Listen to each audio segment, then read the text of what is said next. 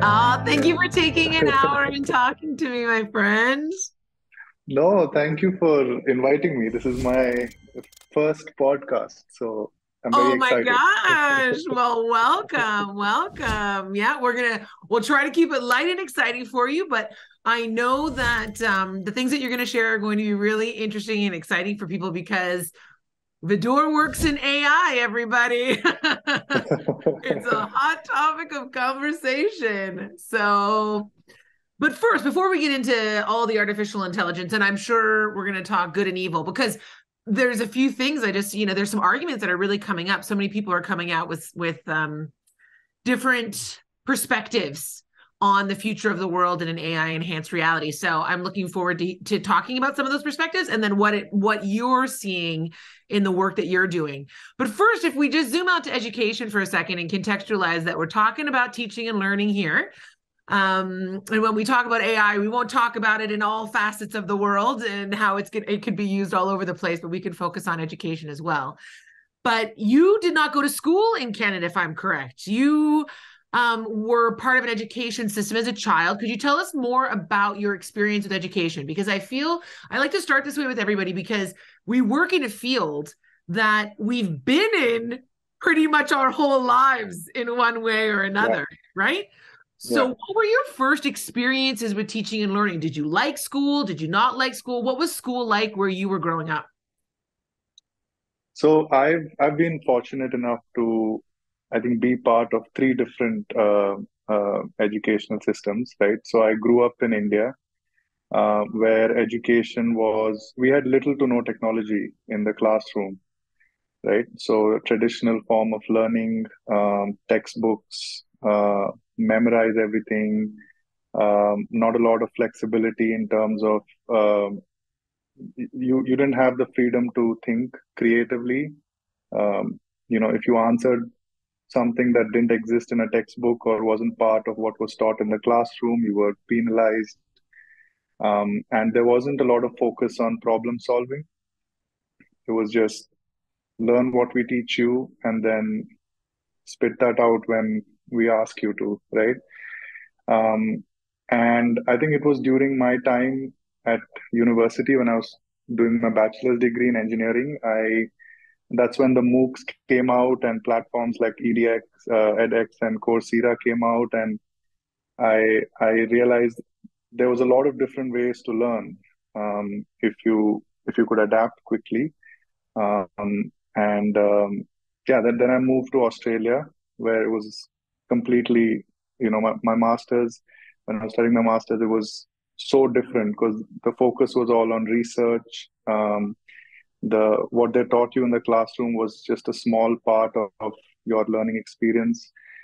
They You were required to go out there and seek answers on your own, using whatever technology.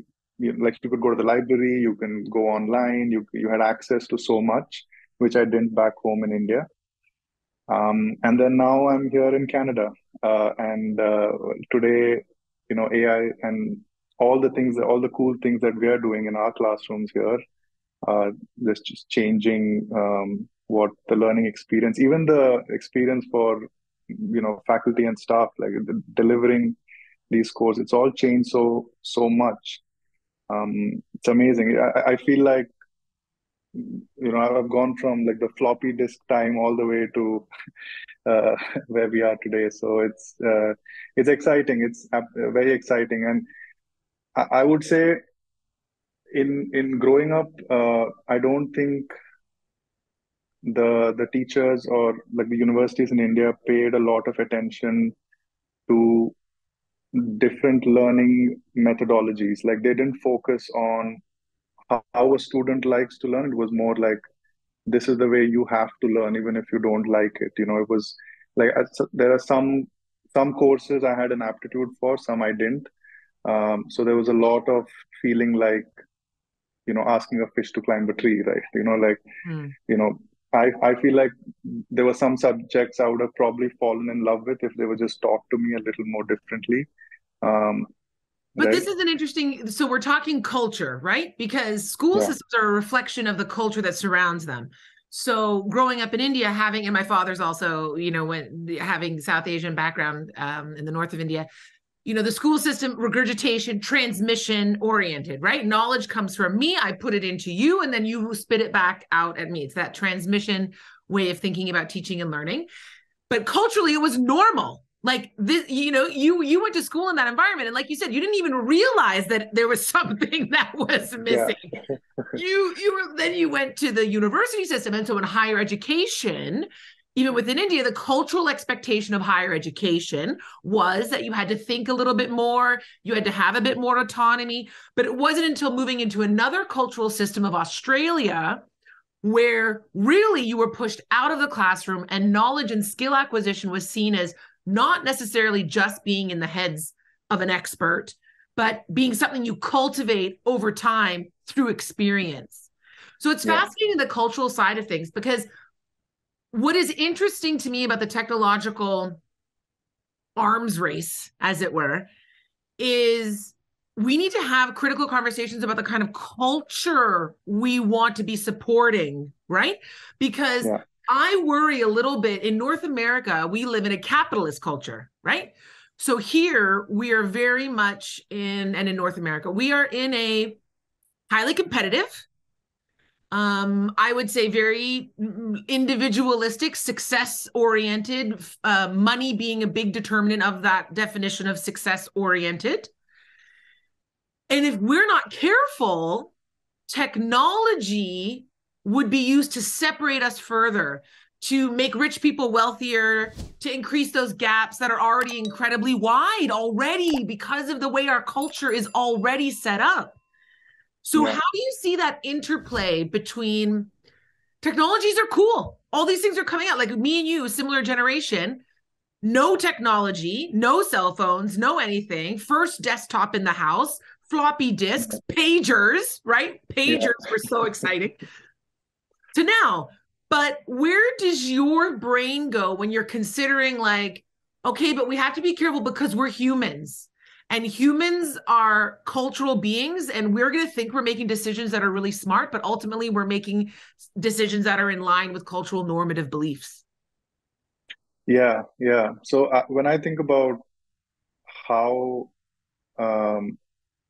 culture has played a part in terms of my learning, I think of what it did to my mindset and your core beliefs, right? Like if you are asking somebody to learn something in a way, like for example, some of us are visual learners, some of us, like to read, some of us like to do things and learn.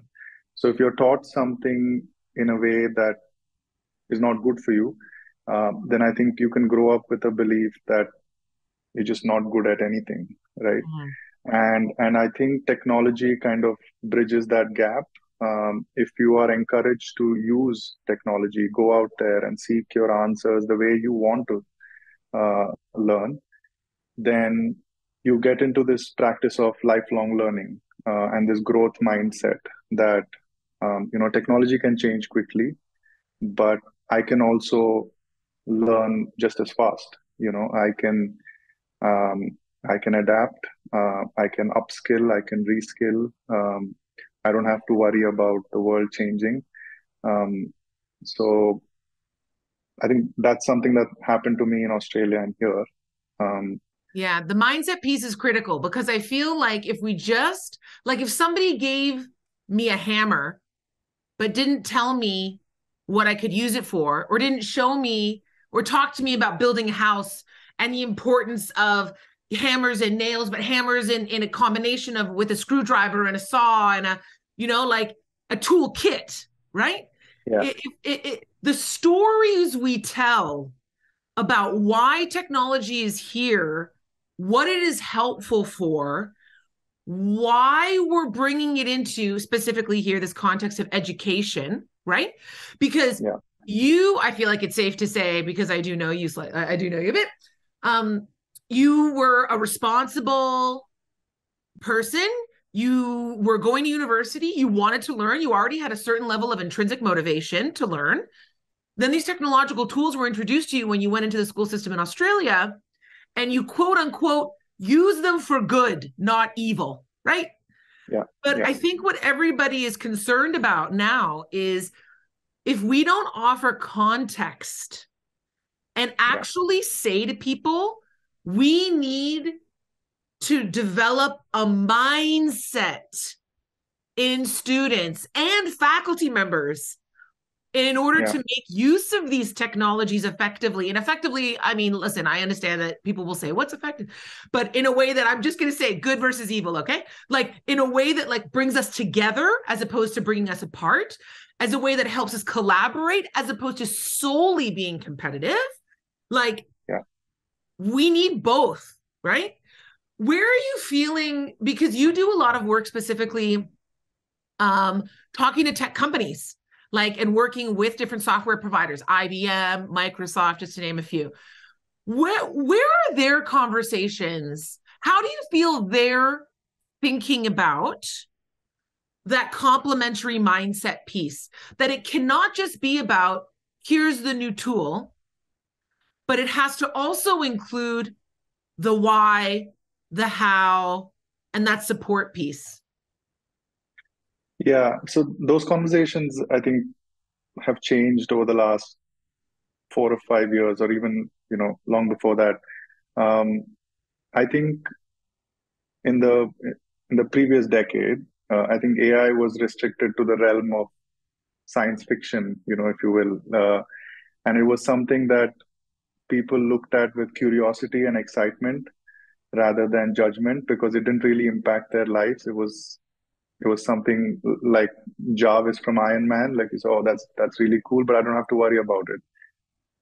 But today, because it is such a big, actually, it's been a part of our life for longer than we think, right? AI and machine learning is part of everything long before ChatGPT ever, um, uh, you know, became a part of our life. Like we have recommendation systems on Netflix and Amazon that recommend products and movies for you, that really helps you out. Like you don't have to do that work on your own. There's email, Gmail auto completes email for you because it generates text. That's the same generative models that GPT kind of built itself on. So it's been helping us for a long time, but we didn't worry about it. But today, I think AI has. I think threat is not the right word, but it does have the potential to radically change how you live your life and how you do your job and how you think. Right. So all these big companies that we talk to, their focus is on making these tools accountable, making them transparent. So the user has control over what you train your AI on, that you completely understand what it can and cannot do. So you don't have to worry that it's going to take over the world. And I think their primary focus is also on making it what is the word? Augmented AI, right? It should be something that supports you, not something that does your job. Um, like Microsoft's Copilot, which is named very aptly. It's meant to be a co-pilot. You'll always be the pilot of anything that you're trying to do digitally. But like I always tell people, AI will now get you to start thinking where your thinking previously stopped, right? Mm. So you don't have to worry about um, things like where do I go and do my research? How should I type out an email? Um, what what are the places I should visit? Like you don't have to do all those mundane things. That all the headspace that you used for things that AI can now do, you can start thinking of bigger ideas and more space for critical thinking. So And creative, because this is, yeah, this is something that somebody, so I'd love to get your perspective on this because, a lot of people feel as though this idea of generative AI or singularity. And I personally, just to disclaim my opinion, and I am not technically, as you know, I'm not a technically savvy person, But understanding neurobiology in the fields that I study as a social cognitive scientist, we don't fully understand the brain. We don't even understand how the brain works fully. Okay. Yeah. It's like in the universe, we've mapped like 3% of the freaking universe, right? There's a lot of stars and galaxies out there that we don't understand. So yes, artificial or computing neural networks, and this idea, I think sometimes the language is hard for people. Like it makes it feel like it's way smarter than it is. Neural networks are this idea of deep learning, right? That they talk about with computing. How far away do you think it is? Because I agree, there's this idea of separating between AI, there are tasks, and there is definitely a threat. I know that's, there is definitely spaces where automation will take away jobs, certain jobs that people have. It's a fact. It's true. The printing press, like, the industrial manufacturing lines, like there are a lot of things, like robotics has already taken a lot of manual labor jobs. So this, again, to your point, is not new. It's been an evolving practice of the workforce and the economic makeup of what human beings do in the economic realm. It's evolved ever since, we became agriculturalists, and then all of a sudden we were merchants. And so these things have evolved over time. But the threat of AI being emotive, cognitive, in the sense of being creative, in the way that a human being can, because you can go to ChatGPT, Vidur, and say, write me a poem about love, and it'll do it. Yeah. But in my definition, that's not the way it's writing it, and it's calling upon the things that exist in the world. It's not creative or emotive or emotional or human in its output. But there is this idea of fearing the sentient, the feeling, the emotive, the human-like AI. Where do you think we are in that process, or is that a real threat that we should be considering? I don't think so. I think we are far away. I don't even think that's the goal, because so with AI, the way I think about any AI software is like a human being, in the sense that it starts off as a baby, just like we all do, right? It can only answer questions about things that it knows about. So you have the opportunity to teach it, to control what you train it to do in terms of automating tasks. But it still cannot do what a human being can do.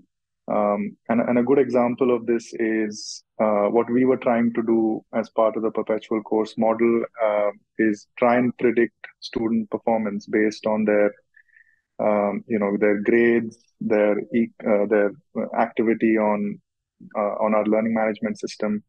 And we also did a little proof of concept with OIPA, which is York's institutional planning and analysis team, and they brought in 440 different variables to try and predict student performance. So we built this machine learning model that looks at their financial status, their high school grades, their engagement on e-class, how long they spent in their course, and like a lot of stuff, right?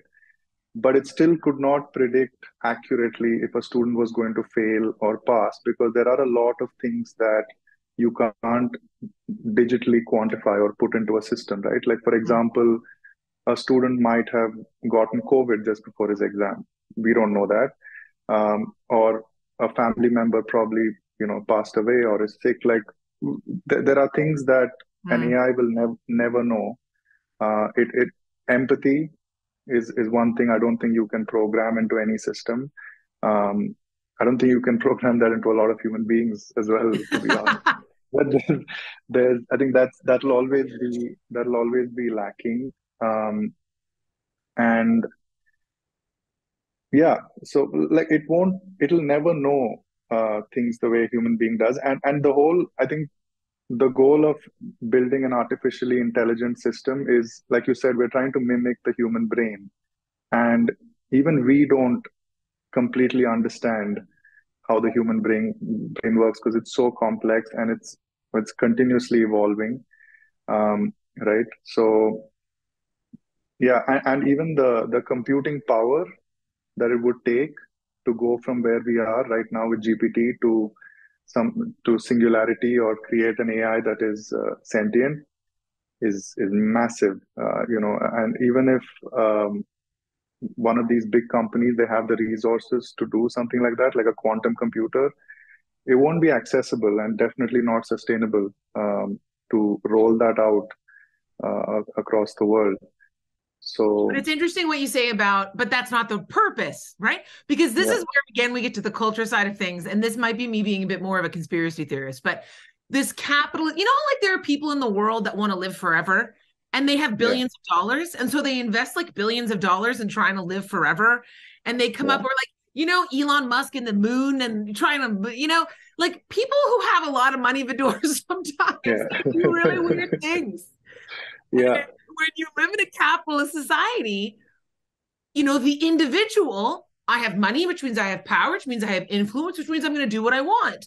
I'll do, Bill Gates, these people do certain things. Some of the things that they're doing in terms of like, fine, malaria. Okay. But, Bill Gates also owns, like, has bought the majority of the arable farmland in the world. Like, these things are frightening what people can do. And so I yeah, don't have the faith necessarily that you might have. I don't necessarily trust yeah, that greed and power will not contribute to an overwhelming dedication of resources for a purpose that is evil, not good. Like maybe yeah, just doing it because they want to do it, Vidur, because they want to be the first ones who can do it, right? Because it's kind of like this moonshot, this unreachable thing, right? Like yeah, living yeah, forever. So but the more relevant question now is you talked about training and we talked about accountability. So, from what I understand about artificial intelligence, it's only as intelligent as the training it goes through. Like you said, right? Like a baby, like what do you feed absolutely. it? What does it consume? Also, who is involved? Which humans are involved Yeah, in selecting that material for you to consume, right? absolutely. Yeah, So it's that same way that there's privileged information in the world, right? We live in a realization of a colonized world. If you think of the textbooks that existed in India when you went to school, there was a lot of Eurocentric colonial talk in a lot of the things, the materials that exist in the world. So what do you think we need to do? Because one of the things that's being recommended is policy recommendations and oversight, right? So what would be your yeah, recommendations in terms of making sure or safeguarding against biases, whether they yeah. be racial, ethnic, cultural? Like AI machines are only going to be as they're going to have a kind of intelligence based on the intelligence we have in our cultures, but our intelligence is flawed. Yeah, yeah, absolutely. And I completely agree. I think that's another piece to these conversations we're having with all these big companies um, is bias. You can never get rid of bias because we cannot as human beings. You can never rid yourself of bias. So the only solution to that I can think of is diversity in development, right? You need to have a good representation of the population in the room when you're selecting your training data. And not just selecting your training data, everyone has to be involved um, as you are building your models and you're making your AI more sophisticated. Um, and I'm not just talking about bias in terms of racial, ethnic, or gender bias. I'm even talking about um, make AI should be. It's now cross-disciplinary. Right? Like if something we build at the university should have people involved from every area of York, right? You need people from finance because every question that a user would ask an AI has it's so multifaceted. Like there are so many elements to it. Like if a student goes in there and says, I'm struggling with my course, I need help, it could be anything, right? It could be financial problems, it could be mental health, it could be academic. So you need not just people from different backgrounds, but you need people with different areas of expertise in the room, looking at the data from all different angles and saying, okay, this is where there could be some bias, and this is where, this is the language we should not put into the system. So I think diversity, I think that's the answer to a lot of our problems today. But yeah, Yeah, definitely this exactly. one. Because this is fascinating, because if I think to myself how I try as an individual to mitigate bias in news, for example, right? Because Yeah, news outlets are companies that have points yeah, of view, that have investors. So except CBC, except a national broadcaster, but even then, your national broadcaster is the political arm of your country. So it's diversity. So I yeah, I consume news from a variety of sources in an effort to try to yeah, figure out what's the middle yeah, between yeah. all these different sources of information. This is a really fascinating conversation. We're going to keep it going. We're going to split it so that, this is part one, Vidur. We're going to pick it back up. Part two, join us, click the Okay. button, and join us for this continued conversation. That's just part one of this exciting conversation, my friends. Click on part two and continue with us on this important journey we like to call the education revolution.